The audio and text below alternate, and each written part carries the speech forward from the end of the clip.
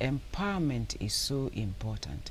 Knowledge is power, and Nigerians need to realize that and be interested in learning about how to take charge of their health. Right now, it's not really the interest of many Nigerians. I mean, in fact, some will tell you it is something that will kill somebody one day. So he brushes it aside and goes on. Wait, you're telling me that you tell a patient, you lay this out? No, not a patient now, but apparently looking healthy people, for example, who at the end of the day you find that they are not truly healthy. There will be one thing or the other wrong. I mean, particularly like these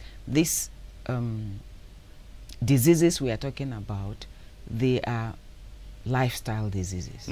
Like I named it in my book that you have a copy, you know, that I can see here.